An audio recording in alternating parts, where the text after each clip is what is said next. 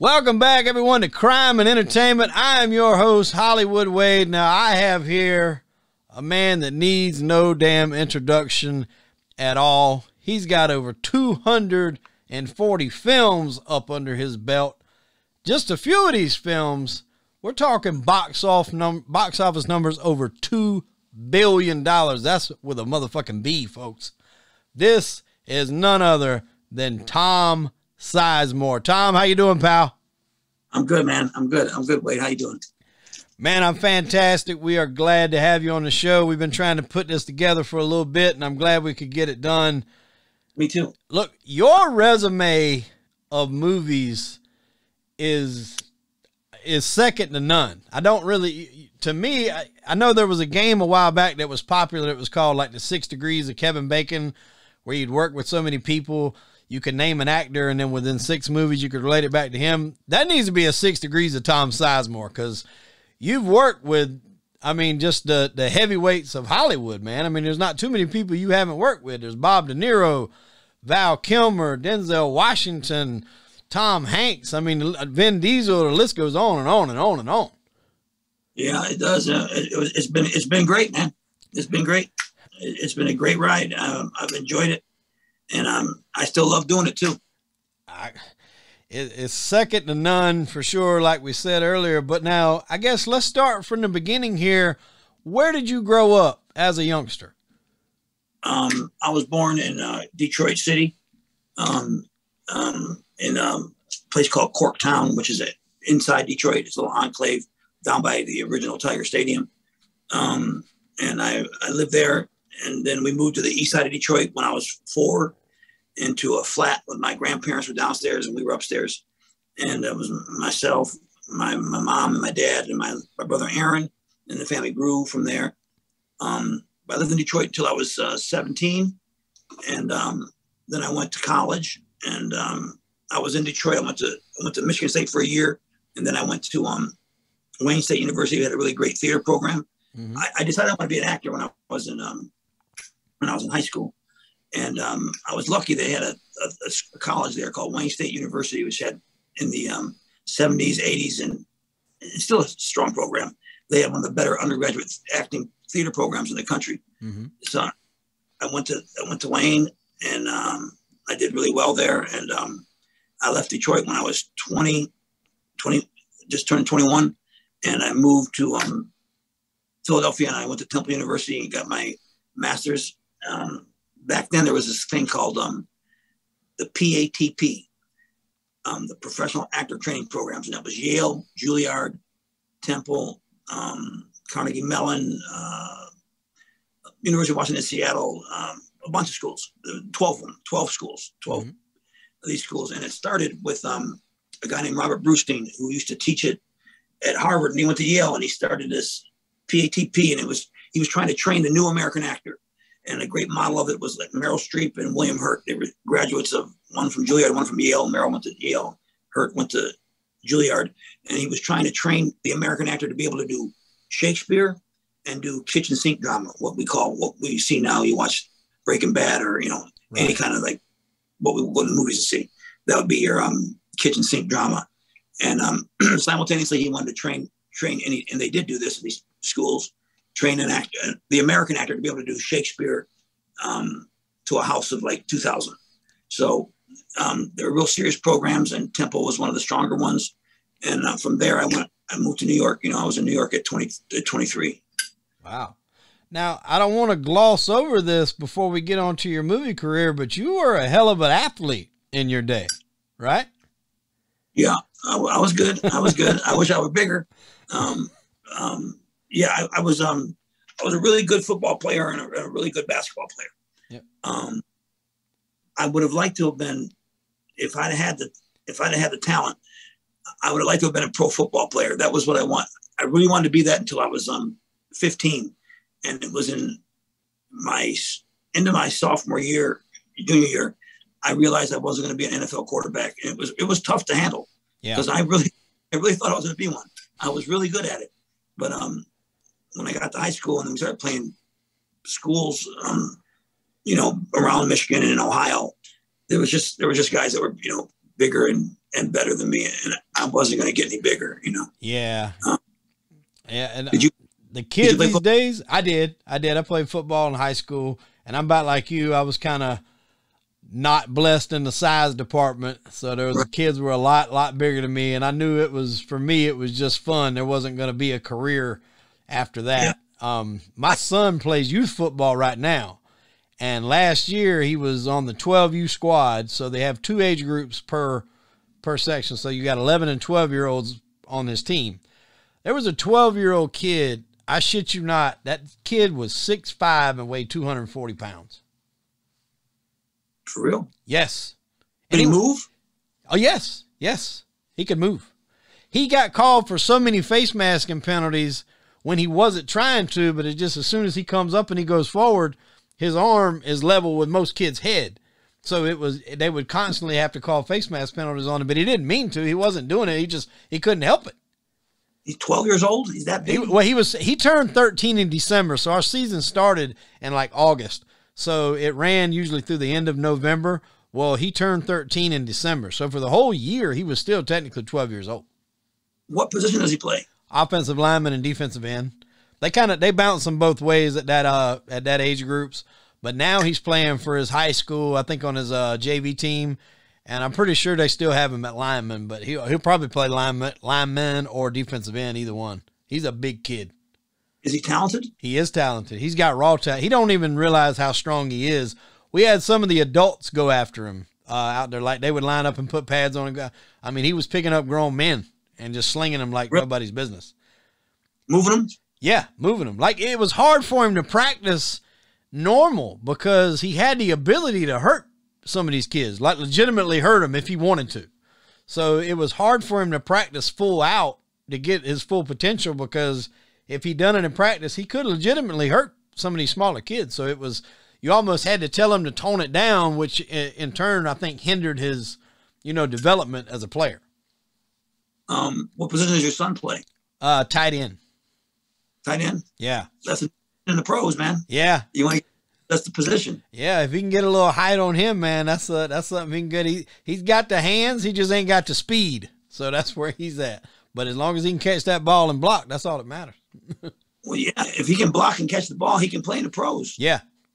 Yeah. He can. Yeah. Will Dissel, Seattle, I mean, he has no wheels. You know what I'm talking about? Oh, yeah, yeah. Seattle's tight end, yeah, for sure. Will Dissel is, right? Will Dissel. You don't meet many guys who know Will Dissel is. No. No, well, I'm a bit, as we talked earlier before we got on, I'm a huge football guy, so I know all the tight ends. I know everybody that plays all the positions. I'm a big studier of the game. From college all the way up. I follow a lot of these guys from college, and so when they get there, I'll tell my son, like if he's playing a new Madden game, I'll be like, oh, well, that guy came from this school, and he played this position, and I try to coach him up the right way. Did you see Derrick Henry coming? Was that? Did you see Derrick Henry's career coming? No, I did not. I didn't either. I did. Just based on what other Alabama running backs had done until he got there. Which is nothing. Yeah. I mean, Mark Ingram, I guess, had a career of longevity, not necessarily a career of, highlights and accolades. But no, I did not see Derrick Henry's career coming at all. Nope. And he's the best back in a long time. Yes. I mean, just for that size and can move like he moves, it's just I haven't seen anything like it. You might have to go back to, you might have Earl Campbell days or something along the lines of, man, I don't even know if that's probably the best comparison. Jim Brown. Yeah, Jim. Yeah. You got to go back a minute. That kind of size, speed. you can't catch him. No. I think it was, who was that they was playing? It was the Chiefs. They were playing last week. And he got down the sideline, and it was lights. Nobody could catch him. No. Anyway, so yeah, I in high school, I was an athlete, and then I got a girlfriend, my first serious girlfriend, when I was into my sophomore year, and then there was we did plays there. We did two plays. We did this Christmas play, and then we did the end of the school year play. And I sang. I was in the chorus in the choir in grade school and in middle school, and then I got out of it. By the time I got to high school, I was just focusing on football. And and she was in the play in my junior year, and we were a couple, and they did Oklahoma, and the guy who played the lead in Oklahoma, I went to see the play, and I said to her, I was a little jealous of the guy, and I said I could outsing that fucking guy, and she said it's not as easy as you think, Tom, and I said, oh, I could do that shit, man. His name was Mike. I don't want to tell you his last name, but he was kind of talented too, you know. So I got into my head that I was going to go out for the play. The next time you could go out for a play, and it was The Music Man, and I auditioned for it, and I got the lead, and I've been hooked ever since. Yeah. I had no idea that I was going to fall for it like I fell for it.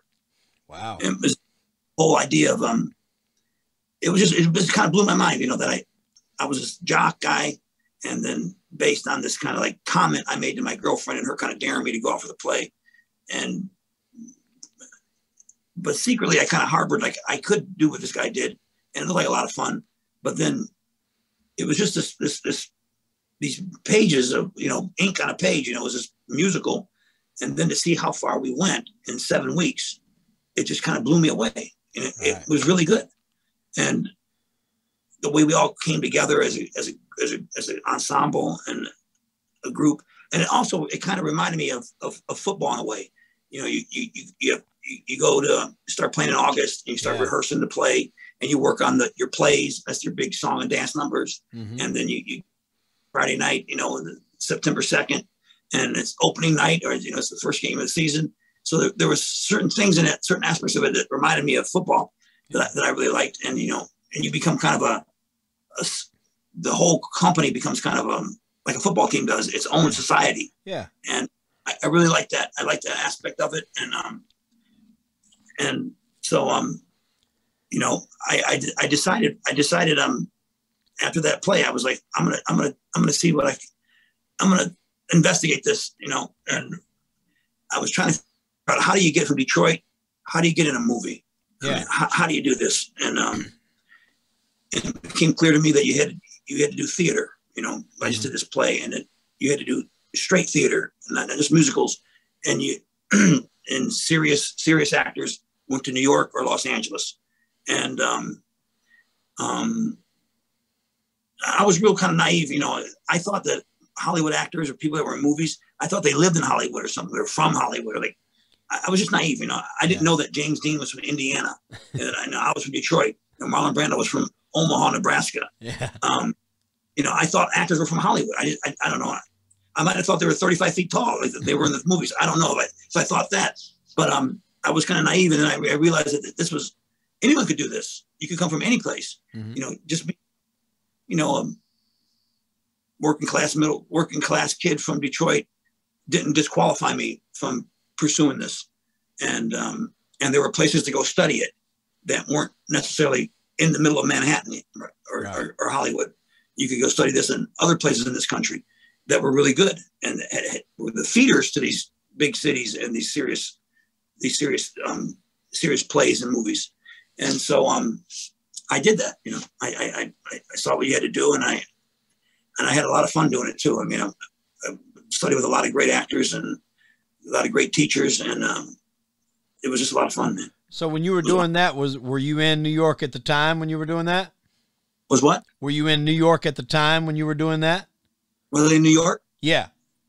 Well, initially I was in college, and then when I moved to New York, I'd been studying acting for 3 years in undergrad and 3 years at graduate school. But I immediately got into a class in New York, the Sanford Meisner. You know, you ever Sanford Meisner? Mm-hmm. The Sanford Meisner. I was in his last class. You had to audition for it, and so and that was the beginning of my you know, I guess serious, you know, more, you know, I was going to do this for a living. Right. I had committed to it emotionally and internally. I didn't have a plan. Like, I wasn't like one of these guys who, okay, I'm going to try to be an actor. I'm going to move to New York City, and I'm going to do this until I'm 30, or, you know, and if it's not jumping off, if it's not jumping for me, I'm going to go to law school, or I'm going to go do something else. I always thought that if you had a backup plan, that you do the backup plan. You know, that you're bound to want something, want a job, and not get the job. get discouraged. And that was part of the training was to learn how to deal with that. And I put all my eggs in that basket, and it went well, you know. And I was able to get where I wanted to get to, you know. Was there anybody that was in those classes with you that was, you know, kind of up and comer at the time that, you know, made it like yourself? Or well, not in my class, but in this on the scene, you know, studying with various teachers. We all knew each other. Mm-hmm. Anthony LaPaglia, Billy Baldwin, and David Duchovny were the three guys that I saw and became friends with. We were young actors in New York City trying to make it, trying to make it, you know, that's the term. And they did, and I did too. Yeah, obviously. Yeah. It was pretty clear to me after I was in New York for a couple of years that, like, I knew David was going places, and I knew Alec was going places already, but I could tell Billy was going places too. Yeah. And Anthony was too. He did this off-Broadway play called Bouncers. And, people separated themselves pretty quickly there, you know. Yeah.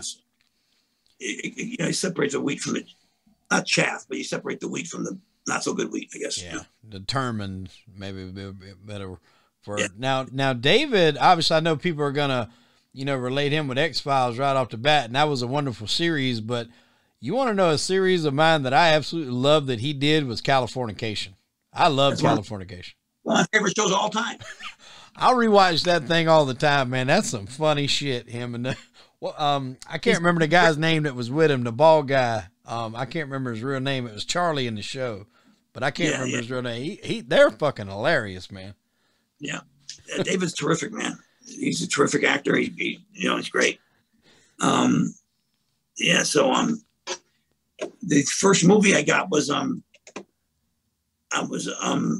Blue Steel and Born on the 4th of July. I got them at the same time. Wow. Oliver Stone was producing Blue Steel and was directing Born on the 4th of July. So I auditioned for both movies the same week. And Catherine Bigelow was directing Blue Steel, and Oliver was producing it, and Oliver was directing Born on the 4th of July. And the first movie offer I got was Born on the 4th of July. So it was kind of an auspicious beginning, even though it was a small part. You know, it was I had three scenes with Tom Cruise. Mm-hmm. I flew to the Philippines, and it just felt like, hey, I'm doing this. I've started doing this, and I'm doing it, and it took off from there. Yeah. That's definitely two good ones to come in to be your first two films. Now, Catherine Bigelow, she was married to James Cameron, or is married, or was married? What was that? Was married to him. Yeah. Okay, yeah. So she's had a lot of hits up under her belt too, for sure. Hurt Locker. I did three of her movies. I did Blue Steel, Point Break. I did an unbilled cameo, and then Strange Days. Yeah. Which no one's really. Why did you get an unbilled cameo in Point Break? Why was that? What? Why did you get an unbilled cameo in Point Break? I was always curious. Oh, where I was in my career, my agents or CAA didn't think that the part was big enough, but I wanted to do it. You know, I wanted to do it. Yeah. So I wasn't billed.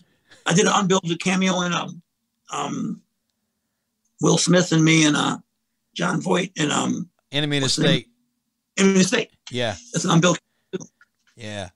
No, Point Break. I mean, to me, I like Point Break, and that kind of set the tone for, I know it's a different world, but set the tone for like the Fast and the Furiouses, where you have the undercover guy infiltrating the gang and then kind of, you know, wanting to become a part of the gang as opposed to being a cop. I think that kind of laid the groundwork for a lot of those movies to come. But yeah, I remember that was like probably one of the first movies that I remember seeing you in coming up when I was watching these movies. I had seen Lock Up, you know, earlier on. My dad would rent, you know, all the Stallone movies, but Point Break was probably one of them I first seen you in. You were undercover, right? And they busted in the house, and you was pissed because they busted in the house. I've been working these fuckers for 3 months. Hey, man, that's me too. Yeah. You think my wife wants me to stay at the Ramada? Yeah. How are they robbing Tarzani City National Bank on August 2nd when they're in Fort fucking Lauderdale August 2nd? You know it. I know. I know it by heart. So yeah, that was a good one. Now you done Harley Davidson and the Marlboro Man. How did you like that film? What was your experience like on that? Because was that kind of more of a bigger role than you'd had at the time, or? Hang on a second. You're starting to get your voice. It's getting. I can't hear you right. It's starting to get. It's like it's breaking up or something. Okay, is it better now? No. Uh-oh. Oh, there it goes. Okay. There it goes. Okay. Okay. It's like you got in front of that mic. I don't know. It just started happening. Okay. I don't know. Maybe this filter here. Yeah, maybe something more of that. All right. So Harley Davidson and Marlboro Man I did it because of Mickey. Mickey Rourke. I wanted to work with Mickey Rourke. Mm-hmm. And it wasn't the greatest script, but I wanted to work with Mickey Rourke. That was why I did it. Yeah, I'd read the reviews that it didn't maybe get the much better way. Okay, thank you. I'd read the reviews that it wasn't, I guess met with the best of reviews from some of the critics, but it's one of those buddy movies, man. You just want to watch. We had Don Johnson and Mickey Rourke playing off each other, and I mean, it's one of those movies where if I'm scrolling through at night and it's on Cinemax or Showtime, I'm going to finish watching it no matter where it's at. Really? Yeah. I always enjoyed it. I'm a big Mickey Rourke fan too, especially a lot of his earlier stuff. I enjoyed a lot of that. And Don Johnson, I mean, well, all you guys, hell. Now after that, what did you, was it? Mickey still does great work, man. He just, it's a weird world now. Movies are strange and not like they used to be, but, well, even when he got older, the roles that he took with like The Wrestler and stuff like that, like Wrestler was a fantastic film. I thought he did excellent in The Wrestler. I love that performance. I love that movie. Yeah, he was just awesome. And what was the Sin City? I thought he was great in Sin City. I did too. Yeah, fantastic. So I mean, just he's one of those guys been putting in that work for years. Darren Aronofsky directed The Wrestler, right? I think so. Yeah. He did. Yeah. He's my favorite director right now. Yeah. So my favorite young director, I guess. I mean. Yeah. Now, when did Passenger 57 come along? That was after Harley Davidson, the Marlboro Man, right? Yep, right after it. It was 1991. Yeah, it was like a couple months after that. I did Passenger 57 with Wesley. Mm-hmm. Sly Del Vecchio. You like that movie? Sly Del Vecchio. That was your name, right? Huh? Sly Del Vecchio. Yeah. Well, Wesley's trying to get him to get in contact with you. And the woman's like, can you spell that? And he's like, D-E-L Vecchio. I don't know. Vecchio. Sly Del. Yeah. Yeah. The big thing was after that, the big movie for me that really, I think my career got real interesting for me was Natural Born Killers. Yes. It was like a year after Passenger 57. Yeah. I knew about the movie because Oliver and I got closer, or we got somewhat close on and became friends on Born on the 4th of July. Right. And it remained friendly, and I was fortunate enough to get in that movie, and that was just a great experience, a great movie. And then really things opened up for me, and Devil in Blue Dress, Heat, Saving Private Ryan, Black Hawk Down. They all came after that. That was kicked it over, in a way. One of them I'll mention briefly before, because I want to talk about Natural Born Killers for a second. Striking Distance that you did with Bruce Willis. Yeah. What did you like that film? Did you like doing that film? Yeah. I was one film. I watched it late one night. I remember one night I was up late, and I was young at the time whenever it came out. But I remember trying to figure out who the hell was doing all that. And at the end of it, it was a great swing. So I would always watch that one whenever it was coming on. I think it was that song they kept playing, the Little Red Riding Hood song that they kept playing at the end of it. I like that movie. But Natural Born Killers, man, that was another level of a movie, especially for me, because I was still, like I said, I was pretty young when that one come out too. But that was a Quentin Tarantino script, right? Yeah. Yeah. Now, did he sell that to Oliver? What? Did he sell that script to Oliver? Is that how that worked? Or no, he sold it to Don Murphy and Jane Hampshire, the producers. He sold them True Romance and yes, Killers, and he kept Reservoir Dogs. He hadn't written Pulp Fiction yet. Right. He was still working at the video store then, and he kept Reservoir Dogs, and he did that with I forget his name. It was Harvey, but the producer. But anyway, yeah, that was the first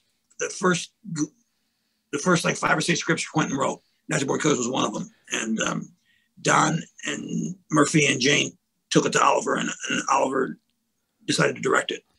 Yeah, you can tell that his fingerprints are on that for sure. Was Scagnetti the only role that you put in for that movie? Did you put in for anything else, or was that kind of what they had you in mind for? I wanted to play Mickey, but it wasn't going to happen. But yeah, I was for Reservoir Dogs. It was me or Steve Buscemi for Mr. Pink. Mm-hmm. I read like 11 to 15 times for Quentin. Wow. And for Natural Born Killers, Oliver had me in mind for Scagnetti from the jump. Mm-hmm.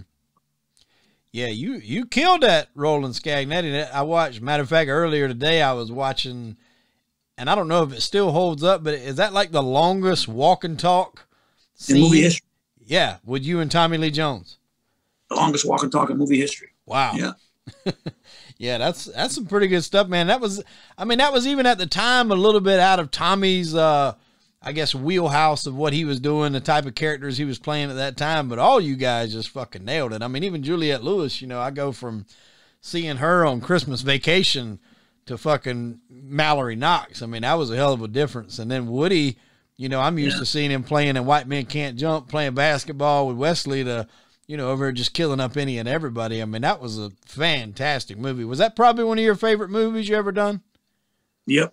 It's in the top 3 or 4. Yeah, I mean, Robert Downey Jr.'s in there as well, playing Wayne Gale. I mean, that was, you know it all. y'all had some top nut shit in there, man. That was some good stuff. And just, I watched that movie recently, not too long ago, because it's one of them movies that you can't quite grasp on one sitting. At least to me, you kind of got to watch it once or twice, and it gets better each time you watch it. You kind of it kind of sinks in more what he was doing with this and what he was doing with that, and the point he was trying to make. So that was some awesome stuff. Now, you did Devil in a Blue Dress. What was it like working with Denzel?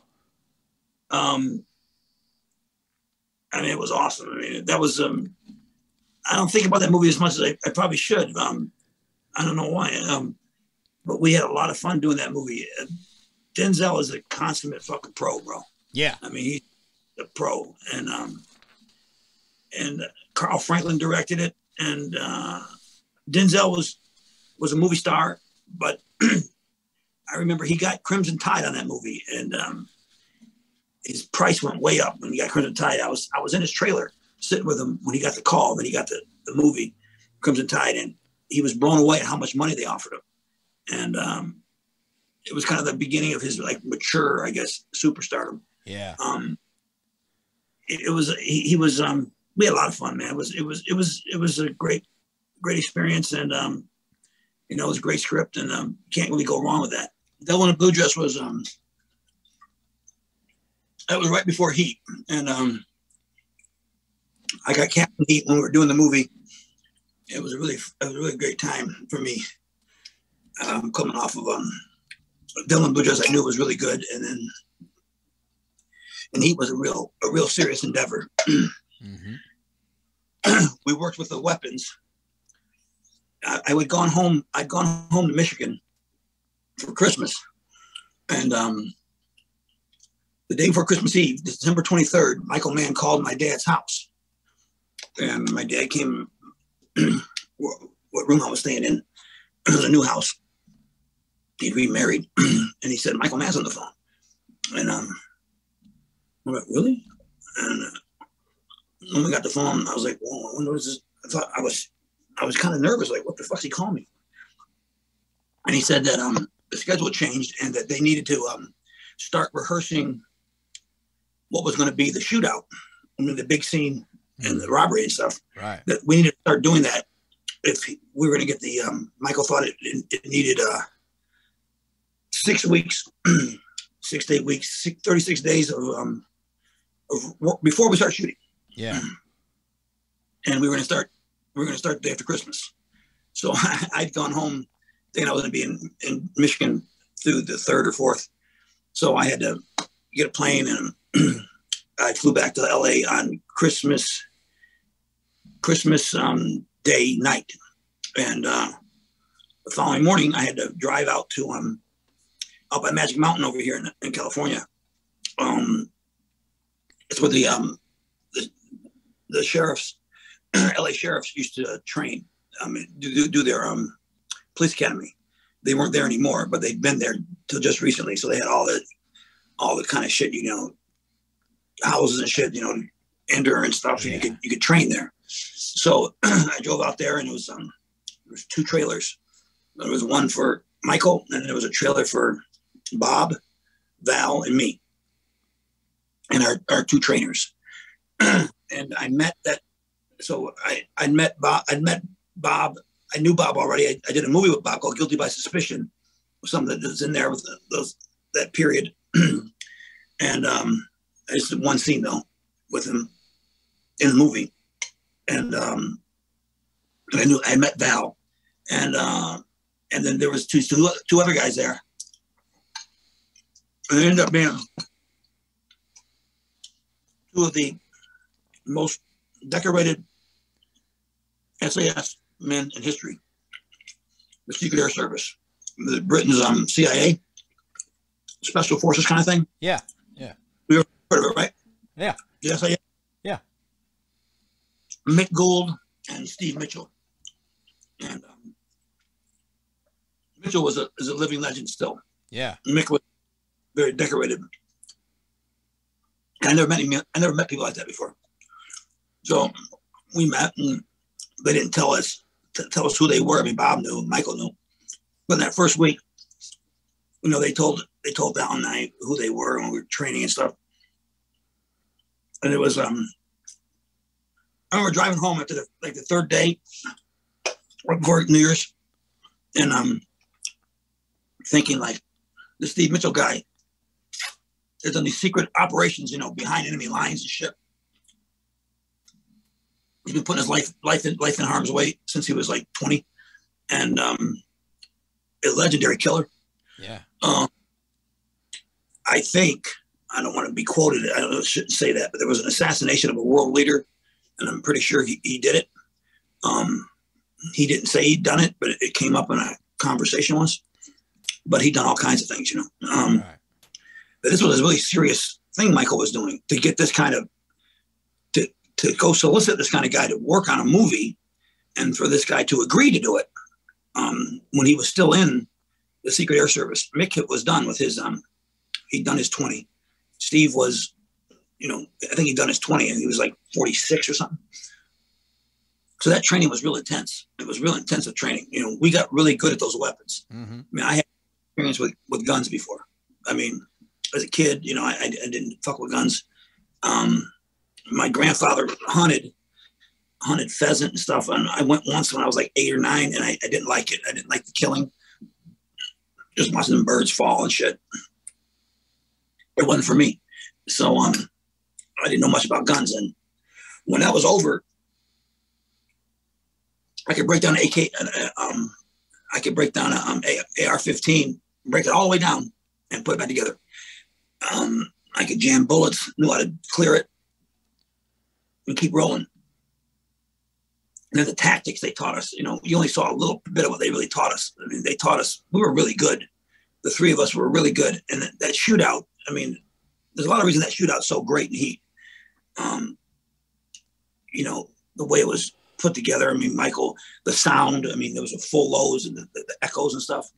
But if we hadn't been so proficient, well, we could have done that in our sleep, man. Moving up the street like that. Yeah. And only kill shots, counting your rounds. Mm-hmm. So, I mean, Val does a magazine change that the Marine Corps, this is true 5 years ago, were using that in their training on magazine changes when Val was, you know, and they were counting them. He had 20 rounds in it, and Val changed it at 19. And on every take, I know that, but you know, in the movie, these freaky Marines had counted it was 19. So they used, you know, we were that good at it that they used Val Kilmer's magazine change in that movie is to show young Marines this is how you change a magazine when you're in a firefight. Wow. This is how you do it, just like this. And so I was driving home, and I remember I got excited, but I got kind of nervous, like, wow, this is a big thing, man. And these guys came all the way over here from Great Britain and Ireland to teach us actors how to do this. And you know, it is just like a cops and robbers movie, you know. It's a, you know, but it's about a lot more than that, you know. It's right. about masculinity. It's about manhood. It's about a lot of different things, you know. Yeah. And I'd read the script, you know, but Michael hadn't really finished the script, and I got the script in that 6-week period of training, and I read the script, and it was the greatest script I ever read in my life to this day. The stories he tells in the movie, I mean, if you've seen, it's my favorite movie I've ever been in. Mm-hmm. Just as a viewer, he tells like all these stories. I mean, all the way down to the driver, you know, yeah. His girlfriend and the parole officer and all this shit. And I was just blown away by Michael Mann's writing, his ability to spin these stories in his screenplay. I'd read some good screenplays at that point. I'd read Reservoir Dogs. I'd read Pulp Fiction. I'd read True Romance. I'd read Natural Born Killers. I'd asked Oliver for Platoon. I'd read Platoon. And those were all great screenplays. And they were all, but Heat was just like a little notch above it, I thought, you know, just his ability to tell so many human stories and keep you interested in these people for so long, you know? Yeah, it's definitely one of my favorite movies. I guess it's hard to put that one in a certain kind of class. I don't know if it would go in action. I don't know, maybe bank robbery or however you want to classify it, but it's damn near in a classify all its own. It's in a class all its own, really, almost, to tell you the truth. Now, was that in any way, was that influenced by the Hollywood bank robbers that had the armor on? That happened after. Okay. That happened in 97. Heat came out in 95. Okay. All right. I'd heard somebody say that, and I thought that happened after the fact. Now, maybe they were saying that the Heat was an influence on it. I don't know. Influenced them. Yes, influenced them. That might have been what it was. So they found this is true. They found the VHS in one of the dude's VCR at his house that they killed. Wow. There were 2 of them. Yeah, the whole body armor shit. Go in and just hunt for bear. Now you've got an iconic line, or to me it's iconic, in that film. And we talked earlier, I had an interview earlier this year with Lilo Brancato Jr., and he said that was one of his most favorite lines of the movie and really in life. When you're realizing you're being watched by the feds and you're realizing that they're on to you. And so Robert's telling you guys, basically, you know, you got enough squirreled away, you should go away. And you just look at him and you're like, fuck it. You know, for me, the action is the juice. I'm in. That is just such an iconic, the way you delivered it, plus the tone and the setting that it was in. I mean, it was just fucking awesome. I agree. I didn't write it. I did deliver it. I knew it when I read it. This line jumps out at you, you know? Yeah. Fuck it. The action is the juice. Yeah. I'm in. It's the juice. It's in the, you know, the fuck it and I'm in are great, but yeah, the action is. Yeah.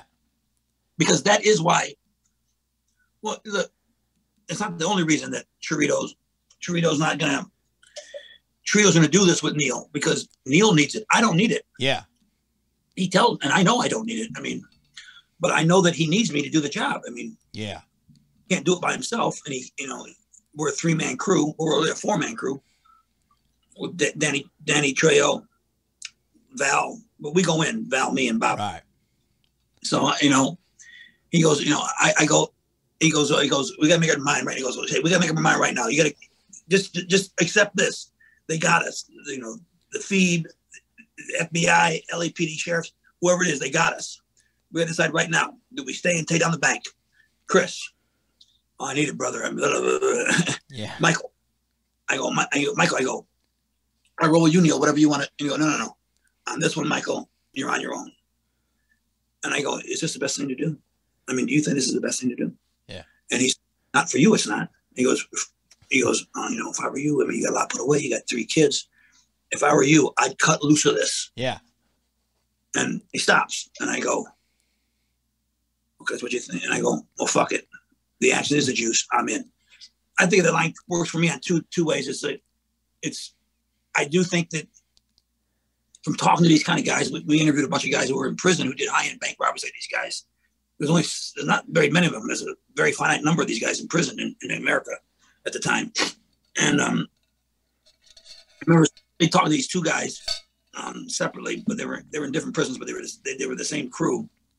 Each of them had like $10 million put away. They were clean. They were done. They were out of it. And they went back to another job and they got busted. And one of them killed a cop. And I said, I was with Bob, and Val wasn't at that. It wasn't at the morning session. We were in Folsom, old Folsom State Prison. Yeah. And Bob asked him, well, why did you do it? I mean, why would you do it? I mean, wasn't the idea to get a lot of money? He had a lot of money. This guy had opened up dry cleaners in Connecticut and Massachusetts and had like 17, had a chain. This bank robber. And so Bob said, wasn't that the end game was to get money? And why would you go back and risk your life again? And he said, well, unless you notice, I can't remember the words exactly, but he said, essentially said this: until you walk into a bank with no money and walk out with $15 million with a high-powered rifle, and you're ready to get down. All these guys were ex-military. All of them were ex-Rangers. A couple of Delta Force guys. They were all ex-military. So these guys were prepared. These guys were trained, and so that's part of the jazz. But this guy said there was nothing that got him after he did this several times. There was nothing else that got him to this place he wanted to be. Yeah, he wanted to be there. You know, planning it, organizing it, doing it, getting away with it. So he was basically said he's kind of addicted to it. Yeah. You know, there was no leaving it, you know, forever. And that was true of all the guys we talked to, you know. So that action is the juice. That's what it is. Yeah. The action is getting the hard on. It's not the money, it's the action. Yeah. Money's juice. It's part of the action, but it's not all the action. And that's true too. I interviewed a guy, Robert Finaro. Now he was in The Irishman, and he had a couple seasons in The Sopranos, and we had a conversation about gambling. And it's been my experience that it's not necessarily the money you win from a bet. It's just the idea of the reason it's got you watching that game on a Monday, or like last night. You know, the Cardinals or the Packers aren't my favorite team, but I'm watching that game because I got some money riding on the Cardinals, so it's got my interest in that game. Otherwise, I wouldn't really give a shit about who's playing. And it's not that money, it's just the rush of winning it. You know, it's not the money. It's, like you said, it's the rush for sure. I don't really gamble, but I can see that would be the sex. Yeah. Yeah, it is. It's that point you're trying to get to. Now, and also losing is part of the hard on. Yeah, like you could lose it all. Yes, and it's that risk. It's that feeling until it's over. You on high alert, man. You're like, boom, you're synced in, man, because it's all on this hand. Yeah, absolutely. Now, with that movie, you work with the creme de la creme of Hollywood there, especially at the time. You're working with Val. You're working with Robert De Niro. You're working with Al Pacino. Did you have any, you didn't necessarily have any scenes with Al until he shot you, Did you have a lot of conversations with him on the film, or was he there a lot, or how did that work? Because I understand and you can correct me if I'm wrong, but the scene where Neil and Al actually talk at the diner, they're not together. That was filmed separately. I don't know what to say about it. They try to do it, you know. Yeah.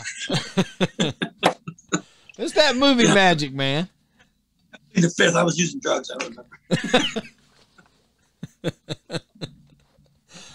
What did you and Al have any? It's like 18 years ago or some shit, 20 years ago. I don't remember. Did you and Al have a lot of interaction on the set? We'll go back to the original question. Yeah. We did to a point. You know, I was with Bob. You know, right. You were either kind of with Bob in more ways than one. Yeah. Yeah. You were with the criminals, and Al was with the cops, I guess you could say. I was a copper, and Bob was a bad guy. Now, Al, what is it like? I mean, he just seems like he is a presence unlike anybody I've probably ever met. Just seeing his own film persona, and even in that one, you know, he's got those times when he's talking to that girl, he's like, here, she's got a great ass. And I mean, he's just the way he all the way up. Yeah. just the way he delivers his lines. Is he like that outside of the character or outside of the film, or is it a little bit more laid back? How is he?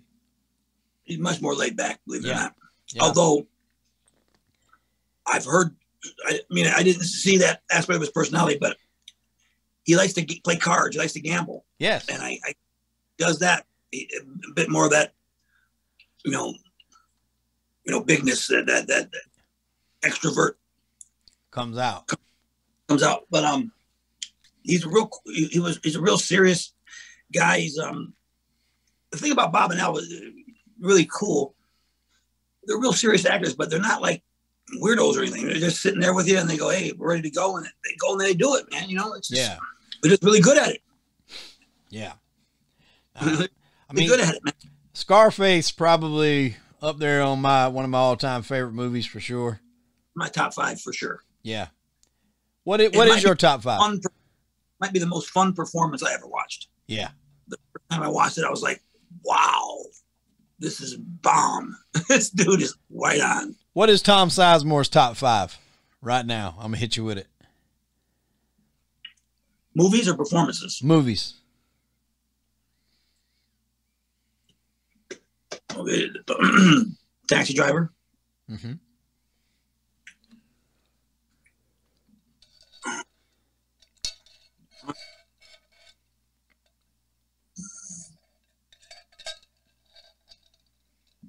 I used to have a real quick 5 and done this in a while. Taxi Driver, Deer Hunter.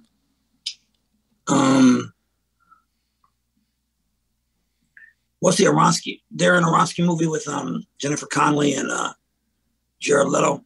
You know what I'm talking about? I know what you're talking about. I don't know if it's in my top 5. I like that movie a lot. Hang on. Taxi Driver, The Deer Hunter. Bonnie and Clyde. Yeah. Bonnie and Clyde. Mm-hmm. Bonnie and Clyde.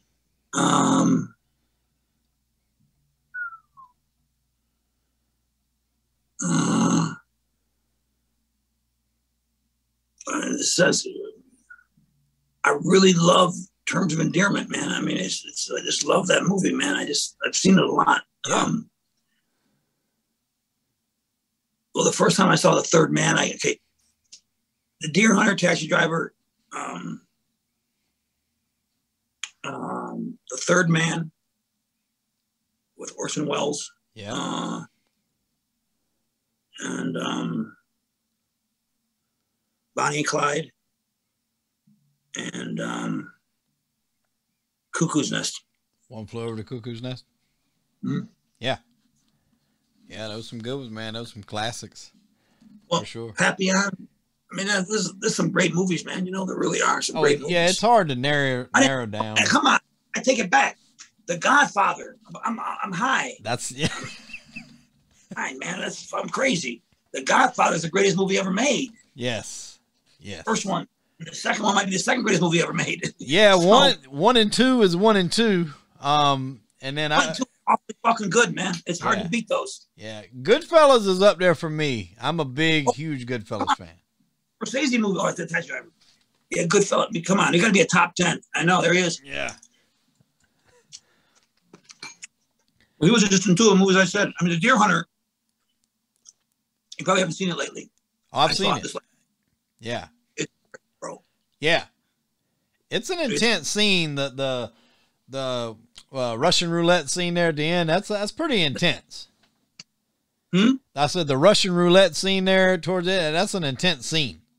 Fuck yeah, man! The movie's a trip. The movie holds up too. Yeah, still for sure. So after Heat, I mean, obviously that's a big success for you. Was it Saving Private Ryan the next big one? Yeah, that was the next movie. Yeah, next movie you have. Now earlier you alluded to around that time, you had some issues with some drugs. When did I would say your drug use start to become a little bit more than normal, than your recreational drug use? Right after Natural Born Killers. Right after Natural Born Killers? Yeah. And I'd clean up for a movie, not used during the movie, and then go back to it after. Right. And that was my pattern until 1997. I got cast in that Saving Private Ryan, and I got clean, and I stayed clean until 2003, 6 years. Wow. And I fell back into it. I met a girl, and things just went fucked up. Things got really fucked up. Now, speaking of girls, before we get in there, you were with probably one of the most famous women there is for a period of time there. You were with Heidi Fleiss for a period there, right? Yeah. Yeah. Now, I gotta ask. Use your imagination. It's all true. Yeah. I gotta ask, how did that meeting happen? Were you brokering another meeting? How did that happen? How did you two meet? How did we meet? Yeah, how did you two meet?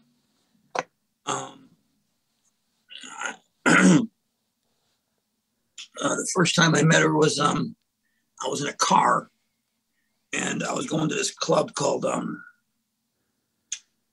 oh fuck, I can't remember the name of that club.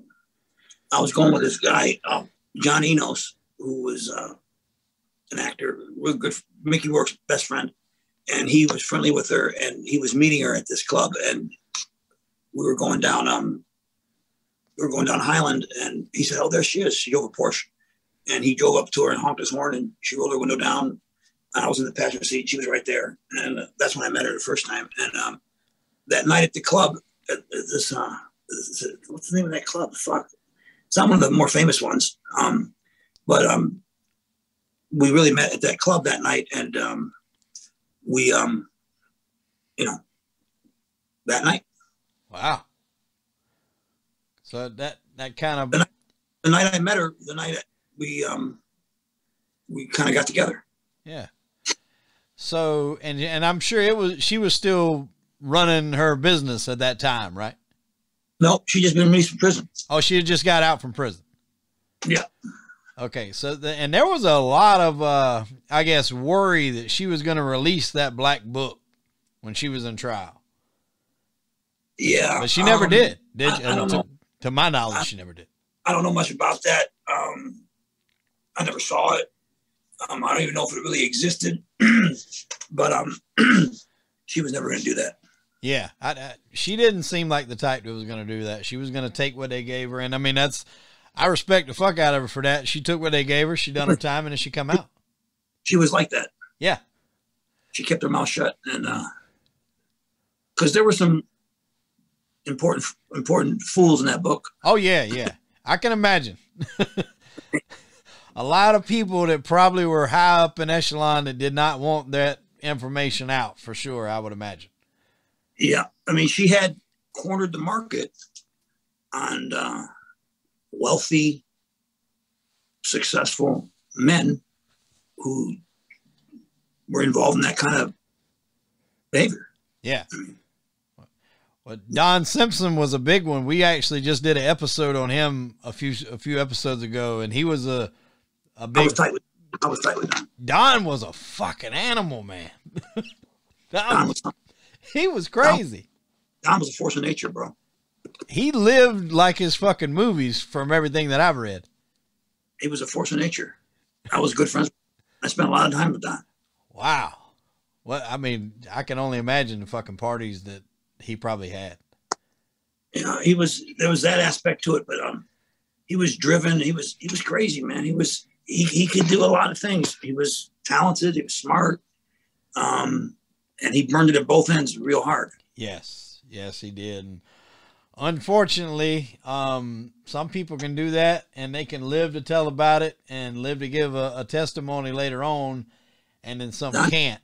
And I couldn't. Yeah, and he was not one that was able to do that, and I hate it because he gave us, or at least, you know, had a hand in giving us so many great films, especially action films for like guys who like movies, you know, guys. Yeah. You know, so many good ones. Yeah. Yeah. Him and Bruckheimer was the innovators of that shit for sure. Yep. It's a big summer blockbuster, you know, high concept movie. Yeah. They did that with Tony Scott. You know, they invented that. Don was, you know, if you'd have asked me back then, if I'd have been honest, I'd have told you that I was concerned that Don wouldn't make it, that he might not be able to tell the tale later because he was so in it, you know, so intense, and he would try to clean up, but it never stuck. Yeah. There was a book that I read in prep for doing that episode, and it was called You'll Never Make Love in This Town Again. Yeah. I read that book too. Yeah. And he had some pretty wild fetishes, I guess you could say, in there. So yeah, if you're interested in that, you can go back in our episode on Don Simpson and listen to that. So really? Yeah. I think it was 2 episodes ago. 2 episodes ago we did one. Because he was always fascinating to me. I always heard his stories, and I obviously was a big fan of his movies. And, you know, he did Days of Thunder, and Days of Thunder was actually filmed. I grew up in a town called Darlington, which is famous for their racetrack, and that's about it because there's nothing else there in that town. And Days of Thunder come through there when they were filming, and that was where in the film Tom Cruise won his first race as the NASCAR driver. That he won his first race in Darlington. So that was like a huge deal for that little town. You know, they're filming a movie here. Tom Cruise is here. So, and my family's got some ties into racing and NASCAR. So that was always kind of one of my favorite movies growing up. And then I didn't realize till much later that he had a small cameo in the end of that movie. He wanted to have a bigger part from what I understood in some of my research. And even Tom was telling him like, this, you're not going to be able to do it. Like, this probably isn't for you. You just stick to behind the camera stuff.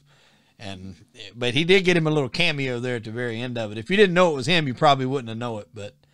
Right. I know. Yeah. Aldo Benedetti, I think was his name in the cameo. What was it? Aldo Benedetti.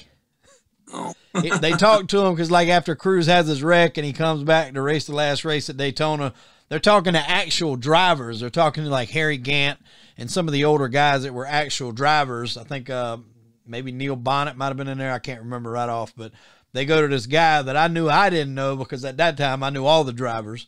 And I was like, I never heard of an Aldo Benedetti. And then I went and looked, you know, and I was like, oh, that's fucking Don Simpson. He's the damn director. Okay, that makes a little sense. But that was before you could just go on IMDb and, you know, find out anything and all that. And it wasn't all on the internet. You still had secrets to keep back then. You could do stuff on the slide. Nobody knew. Hey, wait. I'm getting tired. Can we continue this tomorrow? Yeah. Because I'm having a lot of fun. But no, I am too, man. And I mean, I was about to try to wrap it up, but I mean, like, if you're cool with that, we can pick it up tomorrow. Let's pick it up tomorrow. Okay. I'm having a lot of fun. I'm just tired. Yeah. So